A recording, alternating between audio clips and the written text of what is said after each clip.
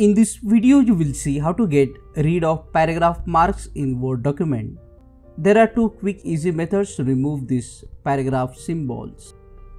In the first method, you just have to click on the Home tab, and under the Home tab, you will see this paragraph group, and here you will see this icon of pilcrow, which looks like a opposite P. This icon is used to hide and show formatting marks. You just have to click on the pilcrow icon to get rid of paragraph marks.